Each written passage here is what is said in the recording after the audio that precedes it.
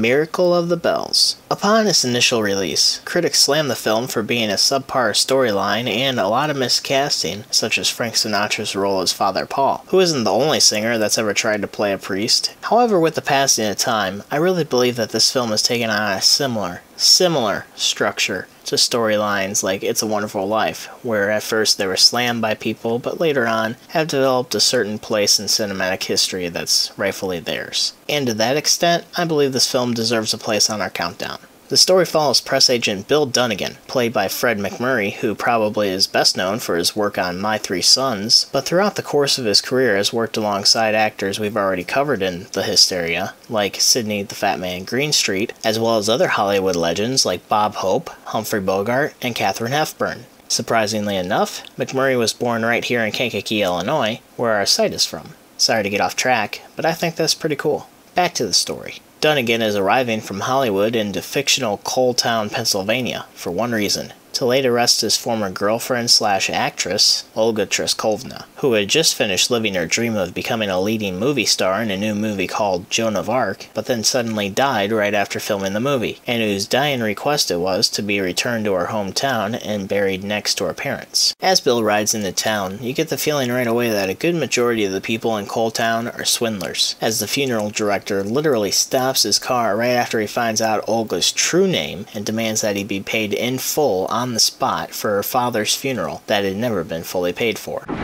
Why are you stopping? It's 4 years since I buried her drunken pa for nothing. And I ain't burying any more dead beats until they pay up. You mean right now? I've waited 4 years. In fact, it's right here where critics of the first screening of the film probably got tripped up, as it was one of the first films to use flashback sequences to such an extent to develop a story so early and so often that it's mind-boggling in view of the audience, as the story and the history of the characters is consistently evolving, then backtracking, then progressing over and over again.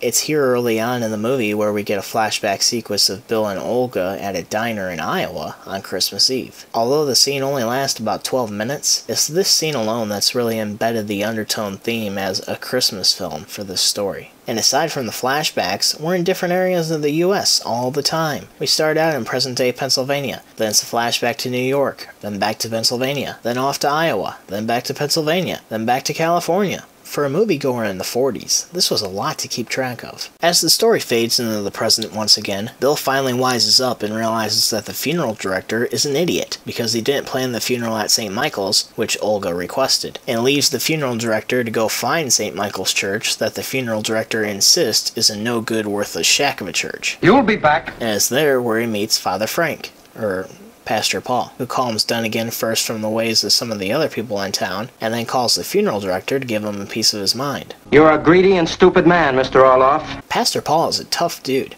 and he gets the body of Olga to be brought to the church, and Dunnigan is left to relax and grieve for his lost love, beginning by filling Pastor Paul in on the details of Olga's life as he fills in the audience as well, and we find out that the studio, which is afraid to make an unheard of dead girl the star of their big box office film, sadly isn't going to release the movie, leaving Dunnigan heartbroken that Olga has given her life for something that will now never see the light of day. The next day, Pastor Paul and Dunnigan take a stroll through the cemetery where Olga will be laid to rest that overlooks the soot-lined coal town that lies below. It's this scene in particular that has, in my mind, given the movie a bad rap with the audience at the time, and almost has the phrase "Coal Town stinks" scrolling across the bottom of the movie. And keep in mind, coal towns in America at the time was a humongous industry, so it offended a lot of people. I think the scene is meant to say something much more to those who can see outside the box. It's here where Dunnigan gets the inspiration for a brainstorm to save Olga's work, starting by passing bad checks around to the keepers of the church in town to get them to ring their bells for 3 days and 3 nights.